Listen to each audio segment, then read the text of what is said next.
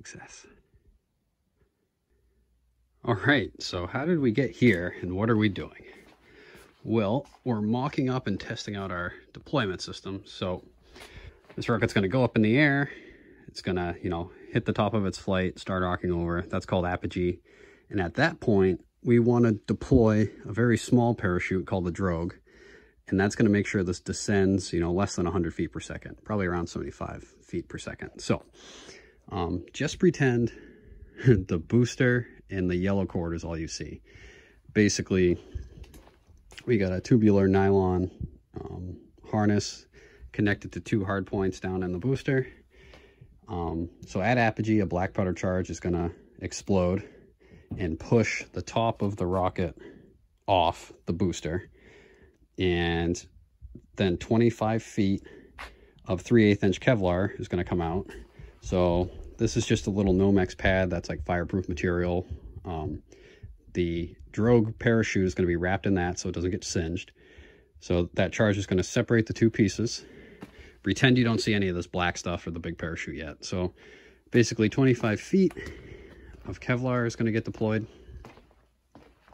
And then about a third of the way, or this is 30 feet, so about a third of the way up from the electronics, the nose cone's still going to be attached to this section here. This drogue chute's going to come out. This is a 2-foot diameter recon chute from Wildman Rocketry. And then that drifts down until we get to a lower altitude. So the advantage to this is it falls fast. The rocket doesn't drift as far. And then we deploy the main parachute. I'm probably going to do it around 600 foot.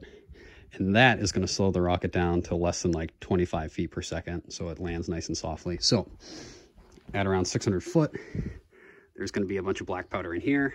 That's going to explode. It's going to push the nose cone off of the rocket. And then all this black webbing, again, some Nomex to protect the parachute, is going to come out. And then that connects with an L-pin butterfly loop to a quick link. That's an 800-pound capacity quick link. This is a 1,200-pound capacity swivel. I guess you use that for like shark fishing or something. And that's going to connect to a 78-inch nylon chute from LOC. And then about 10 feet away from that is going to be the nose cone.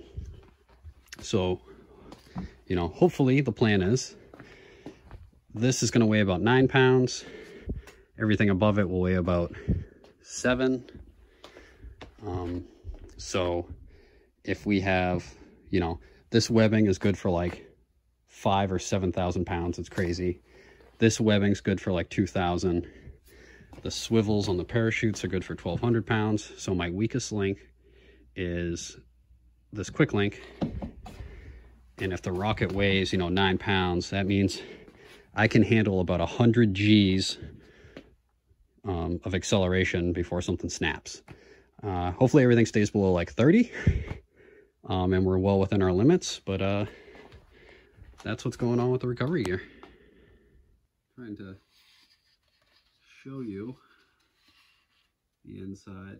I don't know if that's working or if I'm just making a bigger mess, but you get the idea. Here you guys go. Oh yeah, we'll give it a little twist as we go too.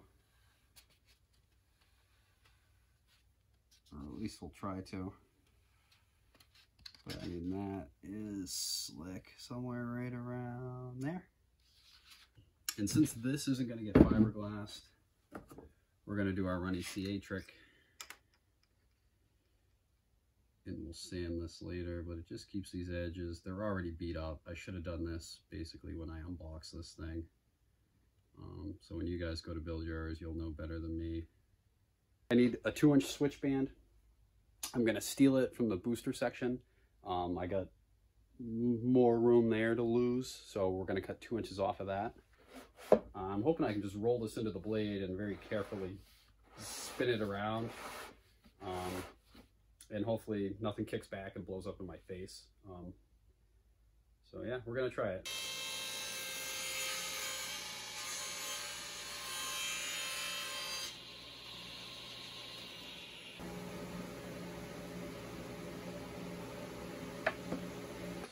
probably explain this, but I'm gonna glue this switch band off center 1 inch. So I'll have, you know, 5.5 inches into the payload section, and then 7.5 into the booster. And what that gives me is when I put on a 12-inch payload, you can see this nose cone goes in about that far. So once this tube's here and this nose cone's there, I have about that much free space. So if I had centered it, I'd just be losing 1 inch, and I feel like I kind of really need the space. And this is all stiff enough that I am not concerned about there being slightly less than 1 diameter of tube worth of coupling inside. So that's where the switch band's going to go. The masking tape on here, so any glue that goes beyond, that gets pushed out kind of as a fillet, you can remove quickly.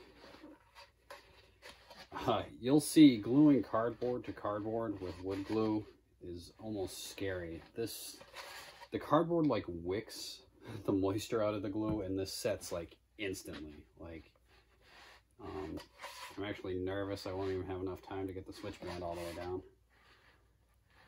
So, acting a little post-haste here. There we go. Just like that. And then I'm just going to take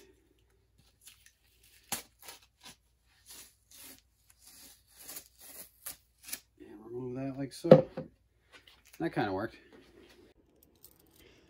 Cool. So here's a pro tip. I'm laying out my bulkheads and I want to put holes that correspond to these U-bolts.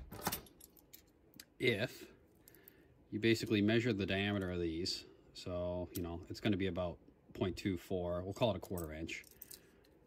Take your calipers, measure the outside there, 0 it, and then go back the diameter, so until this says 0.25, we'll call it. Basically, you've measured the outside, and then you're coming in a 1/2 diameter on each side. And there you go, you're right in the center. So you can go ahead and mark your tool.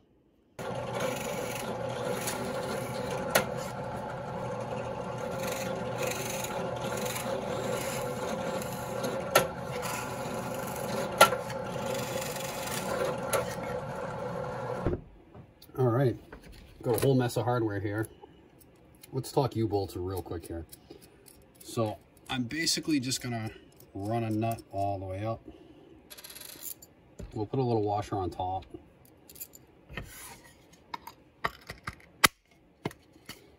Big thick backing plate on the back.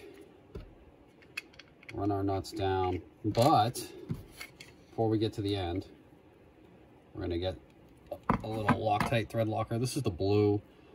Honestly, I kind of wish I had the red. That is like the permanent one. Basically, to remove the nut, you need a blowtorch. This one is removable, so maybe that's a good thing. Who knows? There's not going to be a lot of twisting action on this because it's a U-bolt, so this will probably do. And that's how we're going to secure these. Here's another one. If you're cutting all threaded rod, I like to just do a double nut on it. One, it helps guide your saw, and two, once you're done cutting, if you mangled any threads, when you back those nuts off, it straightens them out. You just hit them with a file and you're good to go.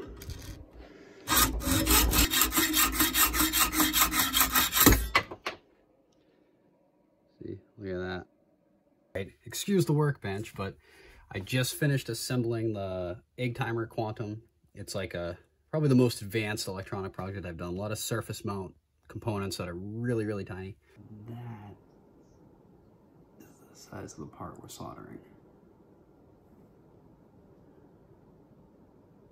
All right, surface mount components.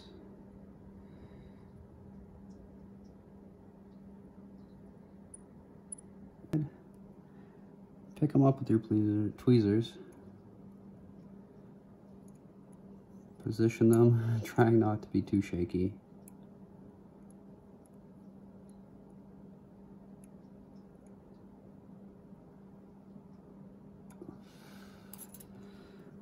And then hit the other side with solder.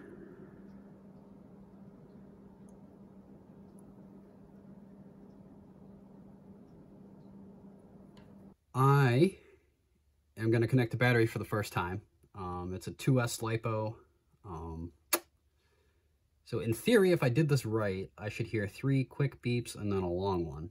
If I don't hear those, we should disconnect this real quick. And if we see smoke, we definitely know I did this wrong. So this is it. Here we go.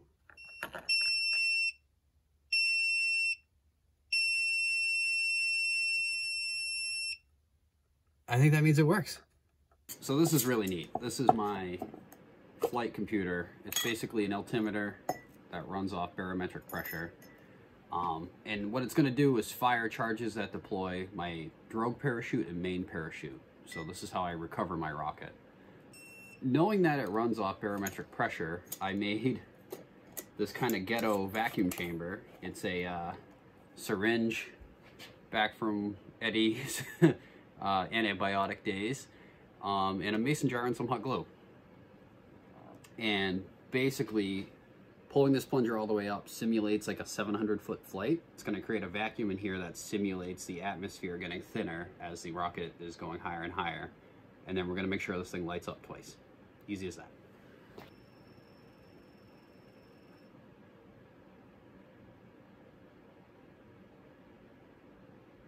So that's the drogue. Now we're falling, and there's the main. It worked. It actually worked. We've got an MFJ initiator in there. Can't call it an igniter because that's regulated by the ATF. And then we've got 2 grams of 777 smokeless powder. It's not black powder, it's smokeless powder. Oh boy, and that barely fits. All right, and 3 layers of masking tape over the black powder.